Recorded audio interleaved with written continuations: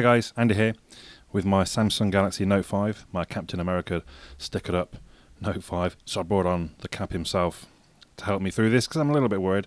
I'm always a little bit worried when I'm sort of flashing a device, especially when it's such a fresh download and not really many people have tried it. But there is a Marshmallow ROM has made its way onto the internet. I think it's from like Cambodia or something like that. But I'm going to go ahead and give it a go. It is going to wipe my device. I've backed up the bits and pieces that I believe I need to back up. Most things are in the cloud these days, so we should be good to go. I've downloaded Odin. I'll drop a link in the video description for that. Okay, I thought normally there was more files than that. Fine, not a problem. And then we've also got the ROM itself. So let's extract to there.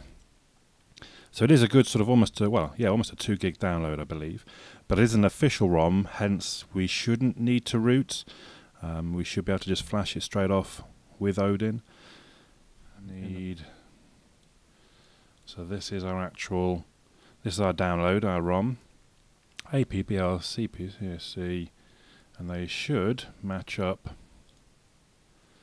So, desktop, I forgot which one I clicked now. Which did I click? BL. Oh, AP.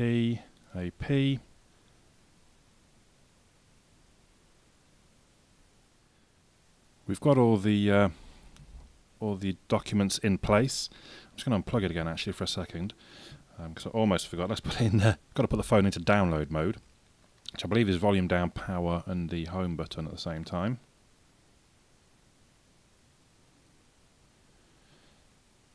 Volume up to continue. There we are, download mode. Plug back in. Oops.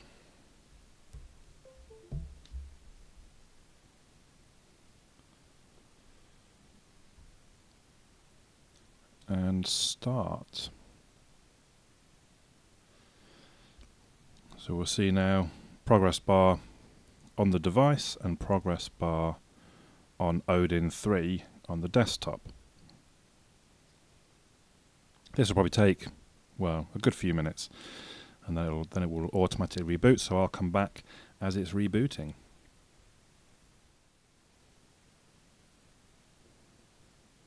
There we go, the process itself has finished. It says pass on the desktop.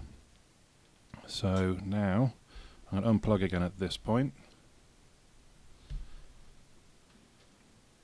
because Odin has effectively finished and done its job. Let's wait and see.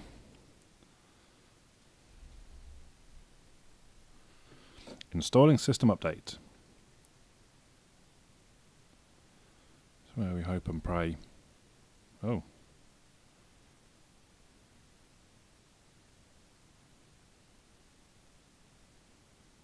I don't quite know what that meant.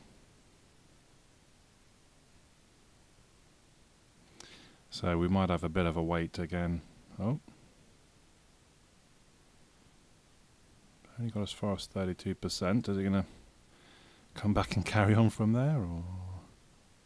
Oh, we're booting up. Here's the flash screen. I'm actually quite excited. We've been waiting a long time for Marshmallow. Well, I say a long time, you know, good few months. Everyone's been moaning, where is it? Where's Marshmallow? It's finally here. So it's quite a big day for a Note 5 owner. We just hope to God we don't get stuck in a boot loop or something like that. It's just for a small vibration at that point. I don't know what that was. Whoa.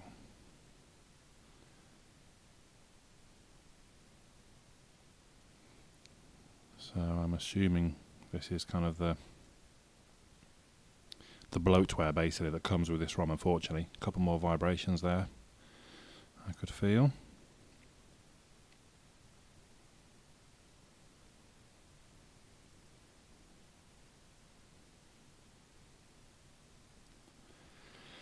It's not the most exciting thing to watch, is it, particularly? I apologise, but I'm not sure I want to skip things just so you can see what's happening, so you'll know what to expect when you're doing it on your device.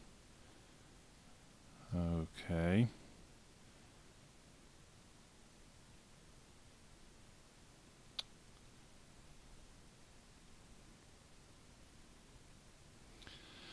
Right, so you don't need to see the setup process. I'll get that done quick. Right, here we are. So it's taken it's taken a good few minutes to go through the sort of the sign in, the restore process. It's now restoring the applications I had installed before. Right. So right away you see that at the top, new Marshmallow looking toggles. Let's go into settings.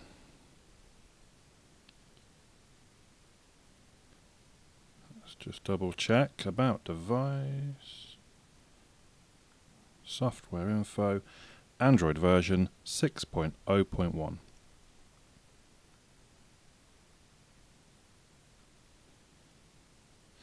There we go.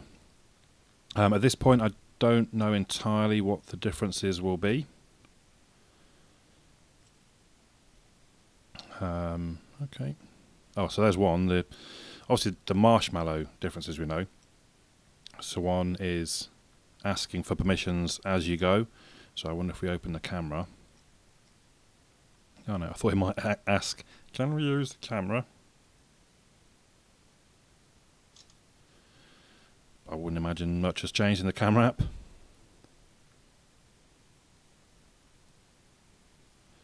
And I would say